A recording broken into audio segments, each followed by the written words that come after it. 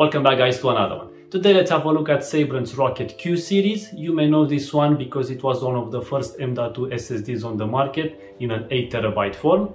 Alas, today I'm gonna cover the 2TB model, which still has great value for money.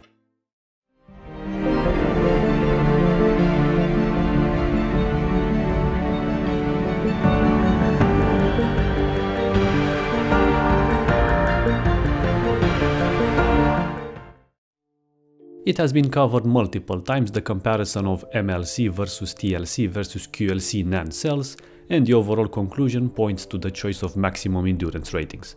However, advancements in NAND cell development, firmware and intelligent controllers, like the ones from Phison, make that single compromise much easier to bear, plus all of the Sabrent drives are backed by a 5 years warranty anyway with online registration. Capacity-wise, there are 5 options to choose from. Prices are competitive, and the fact that you can choose a 4TB and even an 8TB M.2 is an achievement in its own. It has become a brand trademark for Sabrent because all of their products come shipped in an all-metal enclosure with excellent branding. Also, from what I've seen so far, all of their SSDs include a cloning software as well. Here is the aforementioned aluminum case that offers the main protection for the M.2 drive inside. There is a quick user's guide, and the drive is nicely protected with the help of a foam and a cardboard spacer. The Sabrent Q 2TB M.2 SSD is a single-sided drive that has on the main side a mini copper heatsink sticker. Spec-wise, under the hood we have a Phison E12S NAND controller, 4GB DDR4 DRAM package and 4 micro 96-layer QLC NAND flash modules, of course 500GB each. All of these help the drive to achieve up to 500 TB written of official endurance and speeds up to 3200 MB per second in reads and 2900 MB per second in writes. Let's get the easy part of the way with the synthetic tests. In the first benchmark, we see great results considering this is a QLC based drive. Crystal Disk Mark and Auto just reconfirms the advertised maximum possible speeds that the Sabrent Rocket Q is rated for.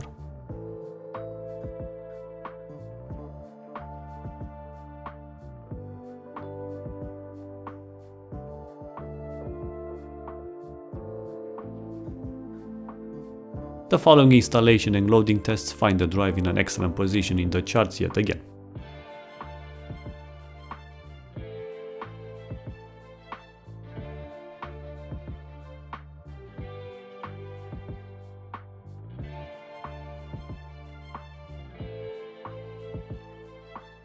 Now for my favorite real-life transfer tests.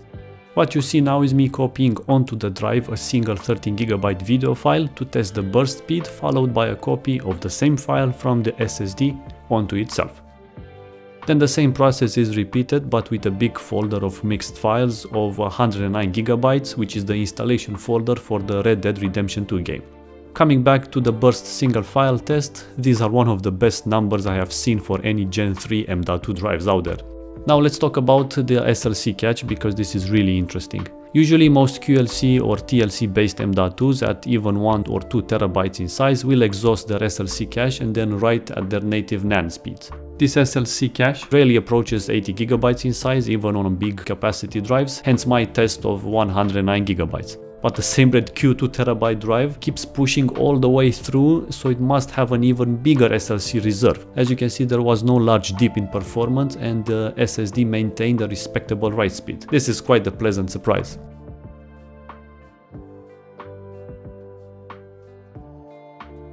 Now the final test is the temperature one to check mainly for any thermal throttling issues.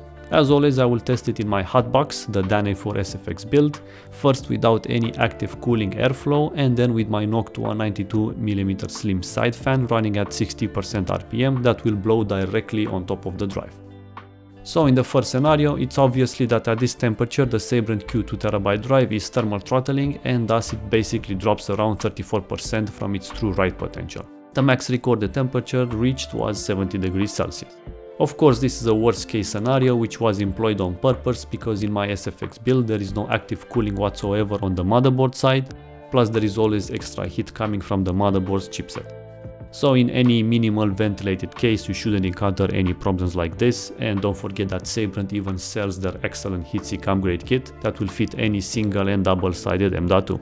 As for the second scenario with the fan on, you can see the extra airflow makes a huge impact, so we shave off exactly 33 degrees Celsius of the peak recorded temperature and thus no more thermal throttling occurred.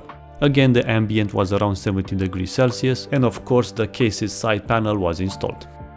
So there you have it guys, this is one of the best surprises to date despite its age, since it outperformed TLC based drives in my findings, even in the real life copy test. Sabrent did a home run here in creating such an excellent performing M.2 that has a great price target. This is possible thanks to the excellent Ryzen controller and the highly generous SLC NAND cache that it's at least 120 to 150 GB in size if I were to make an educated guess. It suffered in the torture temperature test, which is expected for any drive of this caliber without a full-size heatsink, but that's an easy fix with some airflow or with a heatsink upgrade. So if you want a great all-arounder for a good price and high capacity, this should be it. Thank you for watching guys and see you in the next one. Alex out.